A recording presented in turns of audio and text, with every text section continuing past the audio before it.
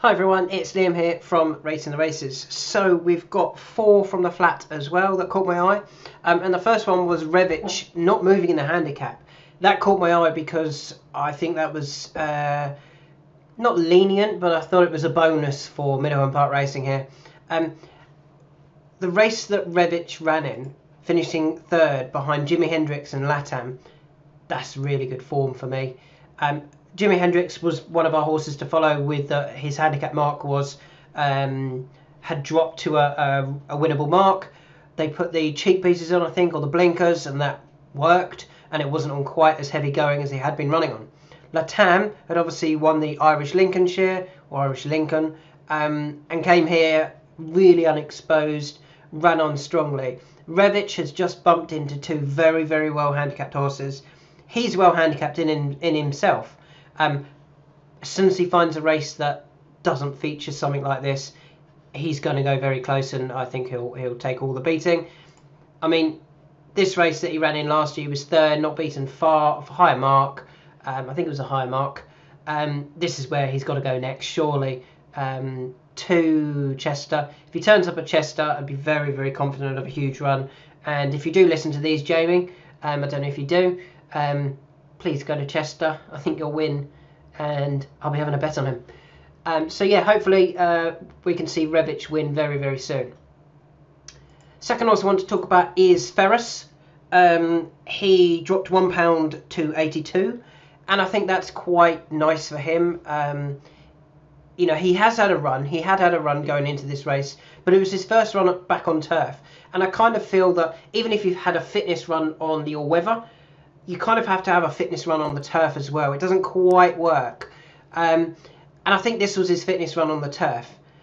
He travelled well for a long way. You can actually see he traded 83.3% shorter in the run. He's actually a really strong traveller. You can see he's traded 93.35% here as well. Obviously, he won this race at Doncaster. May want a bit more cut in the ground in the fact that his 2 runs last season both came on soft and heavy.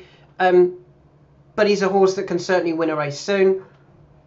Where I think it would go back to Newmarket, 6th of May, which actually I think is the same date as the Chester race. On the 6th of May, there is a 6 furlong 3-year-old handicap here. This the newmarketraces.co.uk handicap stakes for 3-year-olds rated 0 to 100. So he'd be right at the bottom of the handicap, rated 82, and I think he would run a really big race. Would Ferris for Jack Shannon.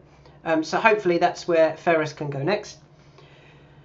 The next horse I want to talk about is Mokatill. Now you can actually see he's got an entry on Sunday, at Musselburgh. Musselburgh. Now he has won at Musselburgh before. Let's just have a quick check of this race. And I also want to look at for Epsom here.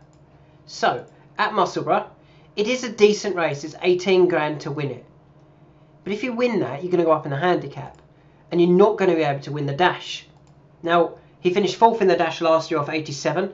And he won it the year before off 82. He's currently rated 85. So if he went to Musselburgh, what the trainer could be doing here, I don't know if the handicapper takes this into account. He could look at this and go, let's go to Musselburgh.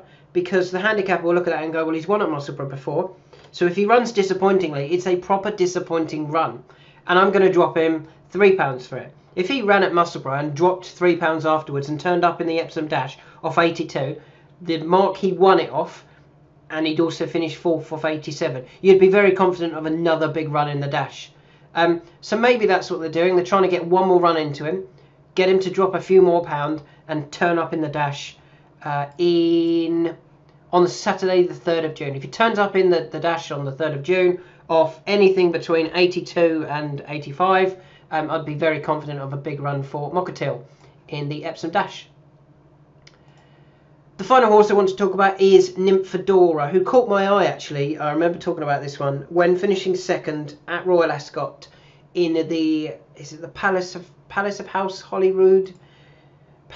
Holyrood House Stakes. She was very eye-catching that day because she stayed on strongly to just get 2nd on the line. And for me, she's been wanting to step up to 6 furlongs. But they've not done that yet. They ran at Sandown afterwards. where she ran okay. She was only beaten a length in the end by the actual winner, Racel, in a good race. I think, was that the Charge, is it called? Let's just have a look. It was the Coral Charge, and the form, I think, was quite good as well. Mitbar, he should have won that. Didn't get the clearest of runs, but Mark Racel went on to do well afterwards. And I think Nymphadora just wants 6. And then last time out, returning in a listed race at Bath. I say listed race. It was officially a listed race, but it was a hot listed race. I mean, the winner, Happy Romance, is a group horse. And even some of the beaten horses were group horses, in my opinion. Nymphadora just wants to step up and trip. I'm sure they would have been perfectly happy with her return. When she steps up in trip and potentially runs in a handicap at Royal Ascot, I think she'd go really well. That's where I'd be sending, that's not where I'd be sending her. That's where I'd be sending her, to the Wokingham. It's over 6. It's slightly further than what she's been running in, which I think will suit her. It's back at Royal Ascot, where she's run once and finished 2nd. She also disappointed over 5 in a group race. That was the Queen Mary. Is it called the Queen Mary? Let's have a quick look. She finished 11th in the Queen Mary, but that was a Group 2.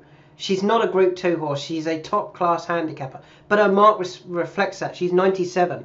If she turned up off 97 in the Wokingham, I think she would go very, very close. That's only a pound higher than when finishing 2nd in a Royal Ascot last year. So that's where I hope to see Nymphadora next. So the 4 from here, Revich to Chester, hopefully. Ferris back to Newmarket. I think he'll have appreciated the return to the turf.